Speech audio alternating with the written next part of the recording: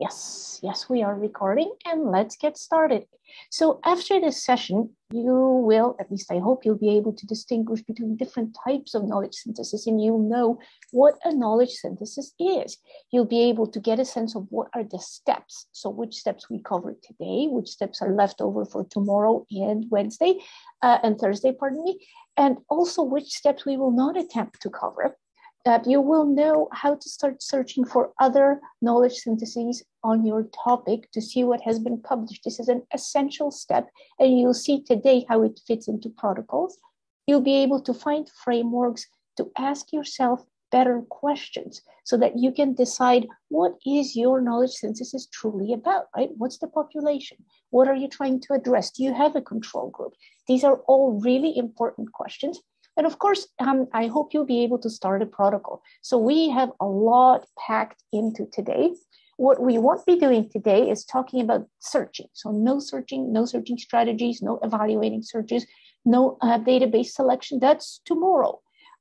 We will also not be evaluating sources, and we will not be working with covidence. That's my colleague, Jessica. She'll be doing that on Thursday. And none of us really talk about communicating the results of the review, although Jessica has just recently published a collaboration with other researchers in, I believe it's not kinesiology, it's occupational therapy, yes.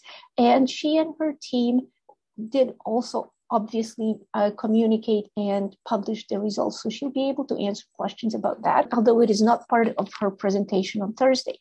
I tend to work more with consultations, tend to be the kind of work that I do with graduate students with whom I cannot co-publish. Today's session does not have a ton of hands-on work. So please keep asking questions to keep it active. The reason why it's not really an active session, more of an overview as opposed to a workshop, is because there is a lot to be done to get us set up at, let's say, the foundational level of doing knowledge syntheses.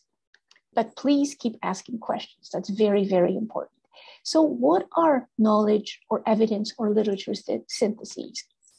The syntheses come about through the process of integrating and contextualizing information from the widest possible range of studies into a single coherent body of knowledge using, and this is truly important, reproducible and transparent methods that aim at reducing bias in the selection of sources and in the evaluation of sources.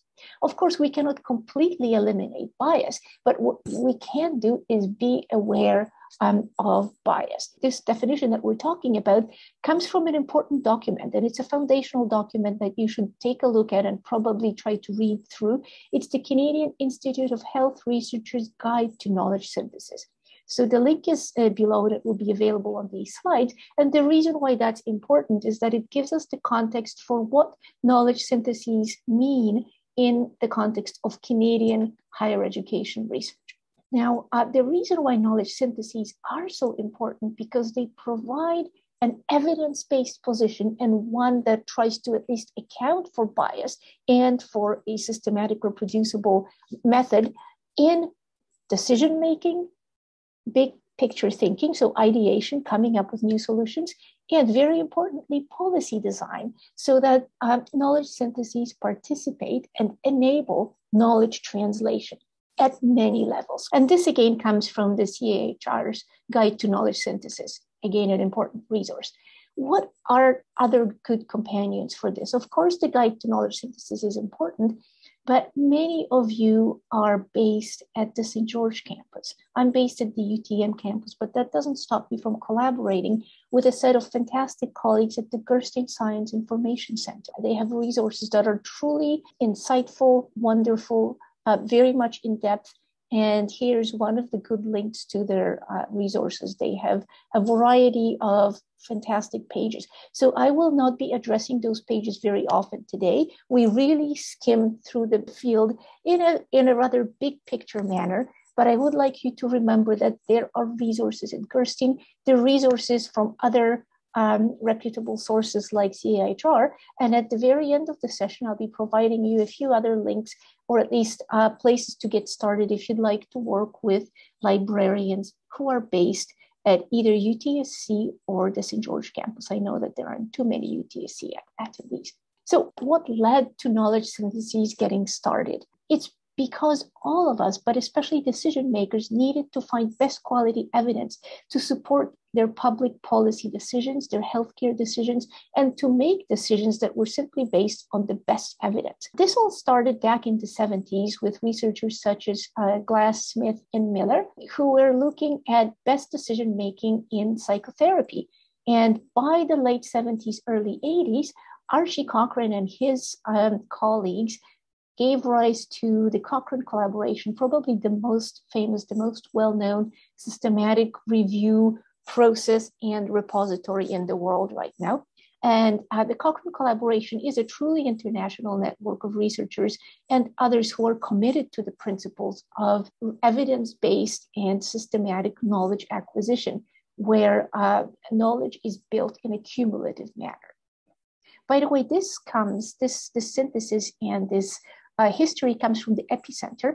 The Epicenter is another fantastic UK repository of knowledge syntheses documents and practices.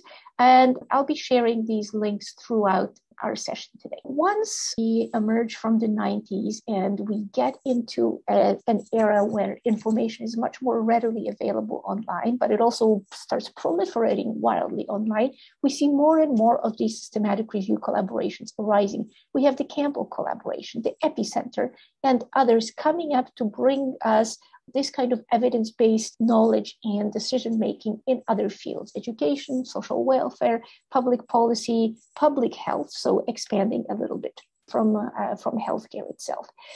So this is another important question. I've noticed that we have attendees from very many disciplines. We have attendees from biomedical engineering, other kinds of engineering, public health, from biology, and crucially from education and from education psychology. So what are the sources of information that you have that you can base your knowledge syntheses on? Well, of course, this depends on the disciplinary methodologies, the literatures, and the epistemic cultures that you move in, right? But as you just saw in the slides, we started out offering knowledge syntheses in the health and medical area, where we have a quality of evidence pyramid. And we have to remember that a lot of knowledge syntheses still try to achieve serving up or being based on the highest levels of evidence as seen as the 5S or the 6S pyramids. So we see that these knowledge pyramids are built on what we would call primary empirical studies. So that's the big red bar in this pyramid, and that they become syntheses because they're built on a lot of primary evidence. Of course, in the healthcare and medical fields, we have synopses, summaries, and even systems that can be built further on top of existing syntheses. But again, not every field will have these. What I find very useful about thinking about this pyramid of evidence is that it's not always as smooth as we see in the medical field. Here, a really great article by Murad and co-authors published in 2016 tries to see these largely primary sources, the single studies or slightly better backed up studies, as this large interweaving and not really very tidy universe of evidence. And then the way Murad and others see it is that systematic reviews, meta-analyses, and knowledge synthesis in general is actually a lens through which we see the primary literature, the primary empirical literature. So it's not just something that organically grows on top of the literature, but it's something that we have to will into existence, that we have to muscle up from this primary evidence. And I think that's a really useful way of looking at knowledge synthesis. So again, the literature that you work with may not have the same types of sources and may not have the comparable pyramid of evidence, but what we're aiming at is making sure that we've included all the evidence that's relevant and all the quality evidence that you need to get the information that you need to build an answer to your question. So either get a general overview if you're doing a scoping review, or answer your specific query if you're doing a meta-analysis or a systematic review. So today we have participants from education. And we have just about 13 people who signed up from education. And you see that there are different subdisciplines of education showing up in this graphic. We also have biomedical engineering, public health, psychology, social justice education, that's a larger team from OISE, mechanical engineering, geography. So we are moving these knowledge syntheses outside of the healthcare professions, outside of the healthcare fields where they arose, and right out into other areas of applied science. Does that make sense, by the way? Does the pyramid of evidence make sense to you? Do you have any questions about that? And do you have any questions about the fact that sometimes as you move out of the healthcare areas of information, you may need to extend your pyramid to, let's say, gray resources, which are not formally published reports, and other kinds of evidence that are outside of the traditional 5S or 6S pyramid.